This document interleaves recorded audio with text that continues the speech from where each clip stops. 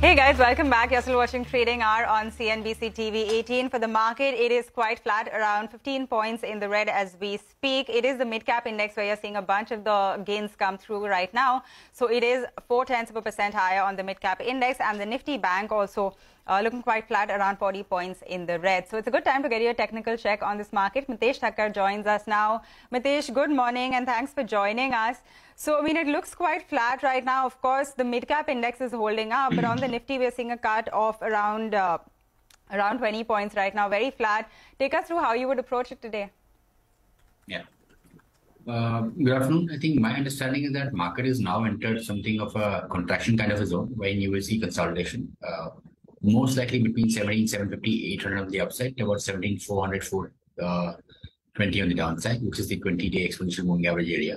So I think broadly it is a market which will consolidate and try to absorb and consolidate the gains which we have seen for the last 1 month or so.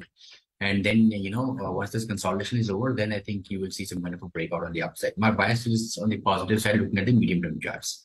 Having said that, in the short term, I have one buy and one sell as a trading idea. Delta Corp is breaking out with volume. So that's a buy with a stop at 211.5 for targets of 225. And ONGC is slightly looking negative with intraday indicators turning on the negative side. There's a sell with a stop at about 135.5 for targets of 126.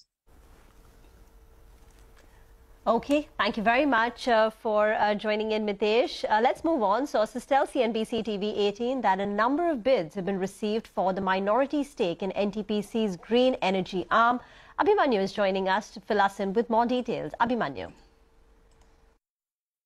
Where ArcelorMittal, Brookfield, Canadian Pension Fund, NIF are among the bidders as far as the 13 bids are concerned for NTPC's green energy stake sale. It remains to be seen how these bids will be considered and what will be the amount of stake which will be divested as NTPC Green Energy remains open to raising up to rupees 2,000 crores as equity and remains open to stake sale between 5% to 26%. Also, NTPC is looking forward for listing of various of its subsidiaries, be it NIPCO or NVVN. Also, NTPC is looking at the possibility of selling off its non-core assets, particularly in the fertilizer domain. NTPC, what sources have indicated that NTPC is not going to launch any greenfield coal thermal power plant. However, it's also not going to close down any thermal power plant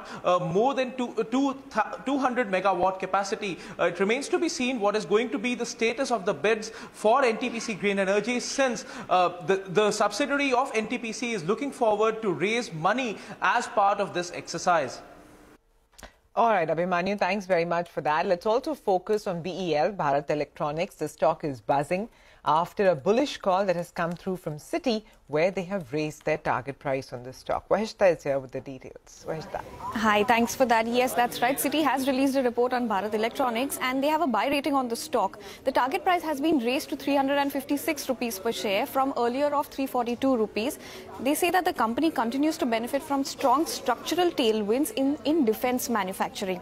The FY23 prospects also continue to remain healthy, and the company reiterates 15% revenue growth and 21 to 23% margin target. So the medium-term outlook continues to remain robust. The company continues to see healthy order wins opportunities in the industry, and they are expanding footprints in allied non-defense areas and defense exports. Citi says that the company has been reasonably valued at current levels. All right, Vahishta, thanks a lot for getting us all of the details. So that is on BEL. With that, we're going to get into a short break. But up next, we're going to discuss some key global market cues to track. So stay tuned. We'll get you more details when we come back.